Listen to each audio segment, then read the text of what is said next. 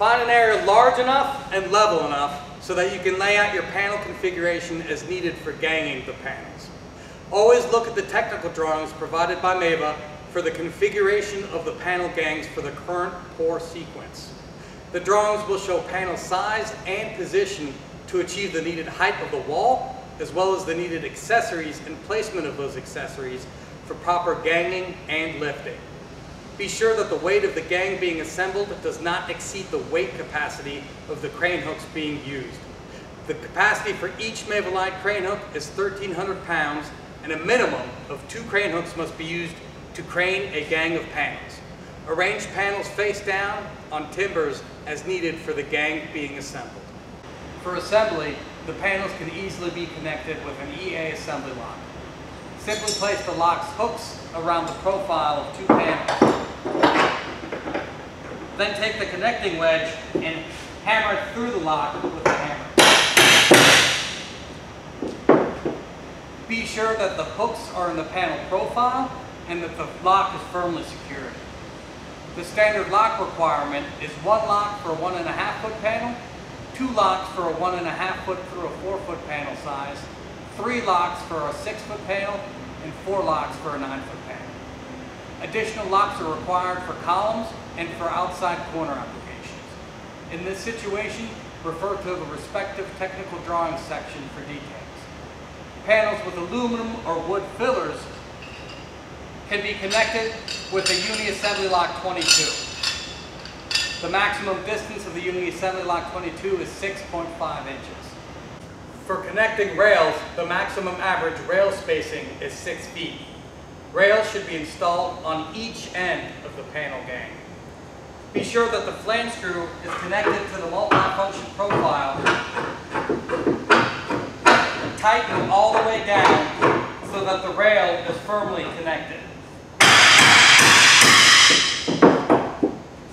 Gangs up to 13 feet high may use 3 foot long rails on vertical panels with 1 flange screw on each side of the panel joint.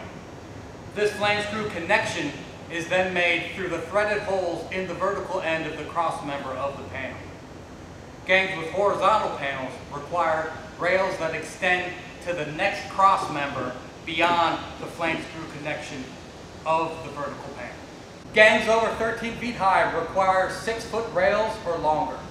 Flange screw connections must be made at least 10.5 inches away from the panel joints, and rails must extend to the next cross member beyond the flange screw connection. Horizontal panels less than 3 feet wide may only be located at the top or at the bottom of the gang.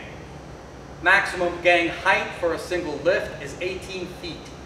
Higher walls must be set in multiple lifts unless special analysis and design are performed. If the rails required for lifting interfere with those for concrete placement, then you need to reconfigure the rail placement prior to the concrete pour or prior to the lift. To attach walkway brackets, take the self-locking pin of the bracket and insert it into the multi-function profile of the panel. Do this by rotating the bracket 45 degrees and inserting the pin into the panel. Then rotate the bracket back to the vertical position. At this point, you can then attach the bottom of the bracket with the flange screw 18.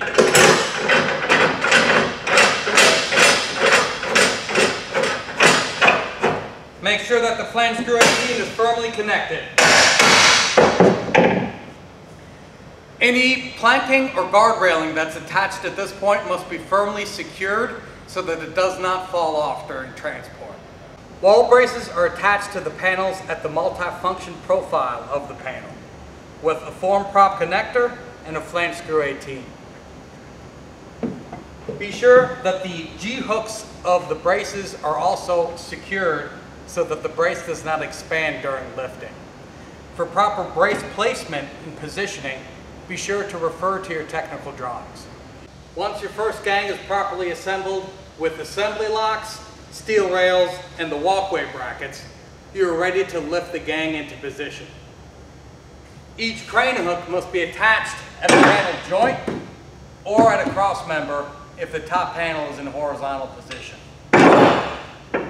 The number and location of the crane hooks and the rigging must be established by the user so that no individual component is overloaded. The minimum angle of the rigging from the hook to the crane is 60 degrees. Visual inspection should always be made of the gang form prior to transportation and flying it with the crane.